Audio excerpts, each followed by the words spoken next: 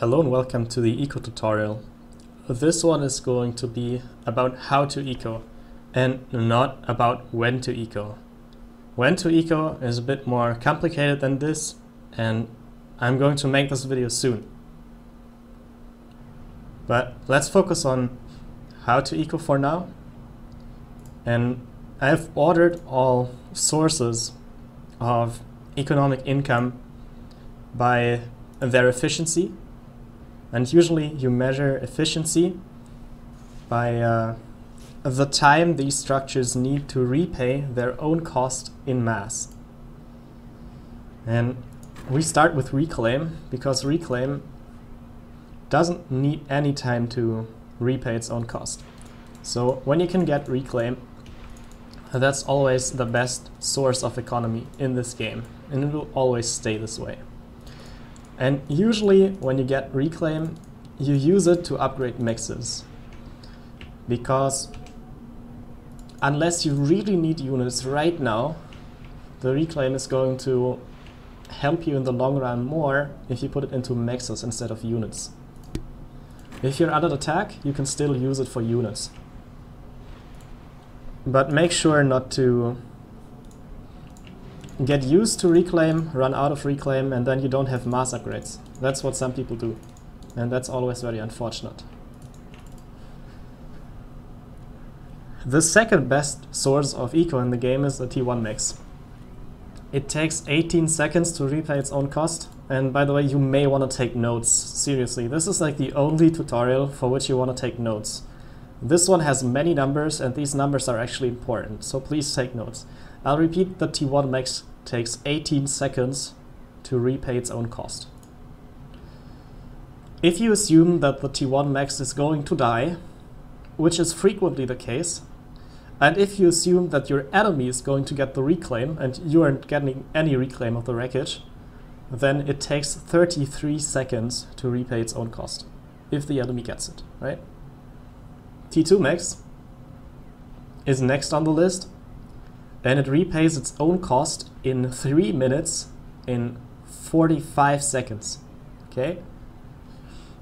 But heaven, I did the math and I came up with 2 minutes and 30 seconds. What are you telling me about 3 minutes and 45 seconds? Well, professor, thanks for double checking. Your math was correct, but your assumptions were wrong. The T2 max doesn't produce 6 mass per second. It produces 4 mass per second. But it says 6 mass here, right? So why? Well, because when you upgrade a T1 max to a T2 max, you're losing 2 income the T1 max was generating. So the actual benefit, the net benefit from this upgrade is just 4 mass.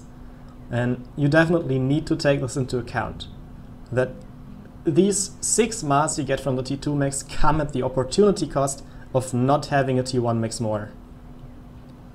And that's how you end up with 3 minutes and 45 seconds. If you think your T2 max is going to die and the enemy is getting the reclaim, which is unfortunate, but it happens, then it's going to take 6 minutes and 45 seconds to return its own cost. Next on the list would be the ring T2 max. And this one takes 4 minutes and 30 seconds to repay its own cost.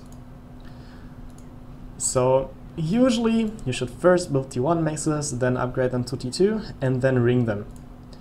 In some situations it may make sense to build mass storages before you even upgrade the max to T2, but this is not because you want the income, this is because you want the storage, because you expect reclaim to come in soon. For example, when your ACU is reclaiming something, and you want to keep most of it, instead of overflowing it to your allies or wasting any, right? That's when you build storages earlier.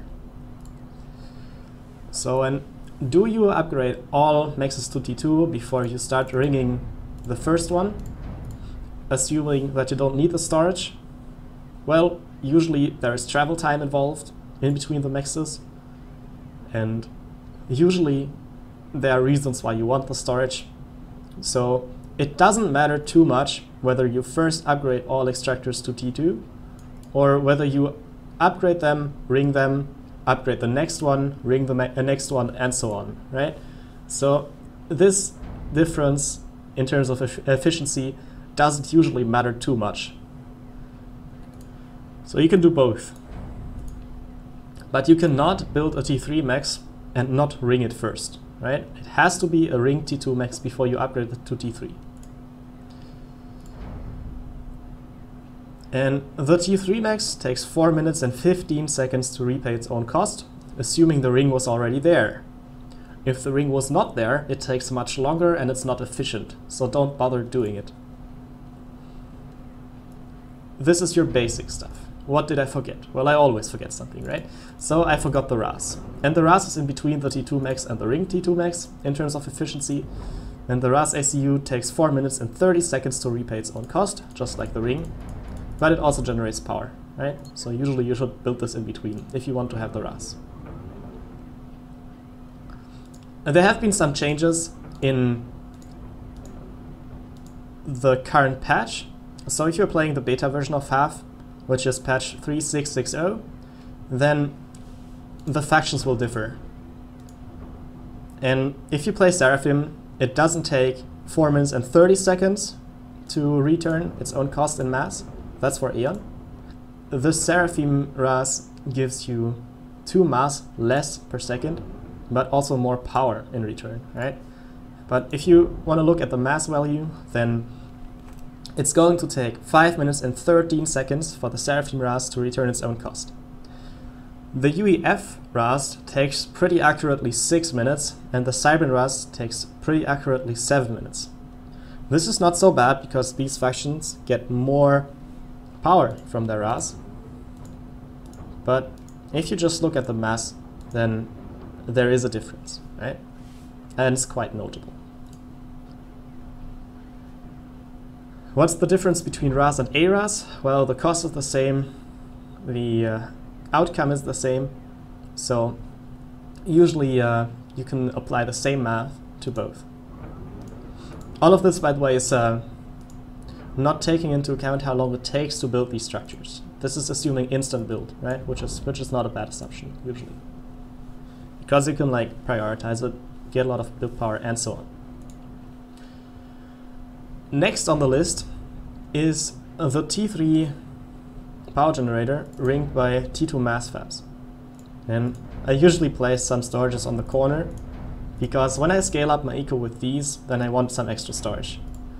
This is the stage of the game where large-scale T3 land battles happen or experimentals die, and if I don't have storage to keep the mass, then that's usually bad.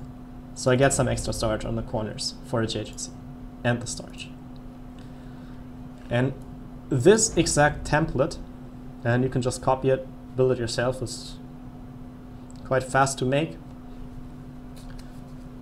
This exact template is going to take 5 minutes and 30 seconds to repay its own cost. So not too bad, right? But you probably need to shield it. Otherwise it's going to die pretty quickly.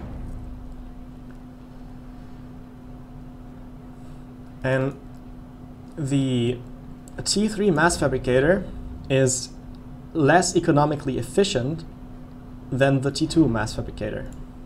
But sometimes you'll still build it if you want to save space, or if you want to have like a better control of balancing your economy, if you're using stuff like engineering stations or lots of support ACUs to build these, right? And the reason is that one of these produces as much as one of these spends. And assuming you already had the shield, this is almost energy neutral, and you're just getting raw mass out of it. So you only build this when you're like expecting the enemy to have RD soon, or when you're like really lazy, usually. Or you are on the unit cap, right? Let's hope this doesn't happen, but sometimes it does. So that's the intuition behind the T3 mass fabricators. And these take 8 minutes and 40 seconds to return their own cost. So that's a lot more than this.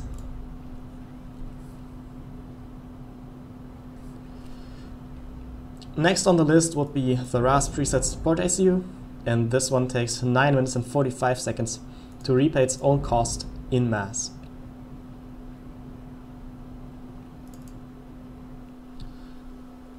So that's what you need to know in terms of efficiency.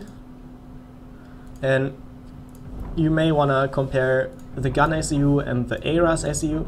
Usually if you go for a combat path, meaning you have the shield upgrade, the gun upgrade, and the radar upgrade, or the equivalent of whatever your faction has, then this can essentially do the same as an ARAS ACU. Because if you use it correctly, then usually this gives you an experimental, which the enemy doesn't have, and this kills an experimental if it has to, right? Without dying, of course. So you can use a combat ACU the same way you use a tech ACU and an ARAS ACU. It differs in handling, but the outcome in terms of economy is usually the same. And the combat ACU usually has more direct and sooner battlefield impact, but of course in the long run the ARAS ACU is going to be better because you need to keep it safe at some point. And if it started repaying its own cost with a mass generation, then that's usually good as well. And it comes down to style and taste, which one you prefer. And of course it also depends on the situation. Now you need to keep in mind that all economy in this game is measured in relative sizes. So these numbers I gave you are nice, right? But if a few tanks kill an upgrading T1 max that's 99% finished, for example, then this is going to be way better than having one max more than the enemy, usually, because this is way cheaper, right? So if you have a production lead, then you should definitely use it and kill stuff. Well-used raid can also work out to create an economic advantage. If the enemy has more eco than you can always RD drop next to their mixes and also ground fire the wreckage, so nothing is left behind, and to even it out. 3 bombers are pretty nice to take out T1 mixes or T1 pigeons, because they just need 1 bomb and it dies. And of course you have TML, and 1 missile costs 180 mass, and that's only a fraction of a T2 max. But this can kill a T2 max in 1 projectile. Usually it leaves no or super little reclaim behind. And sometimes you even get so lucky that you can kill T2 power or the factory that is upgrading to T2. And this is perfect, right? So you should always ask yourself whether you should eco or whether you should raid, and what's better in the current situation. But as I said, when to eco is going to be the topic of another video, so tune in when it's uploaded.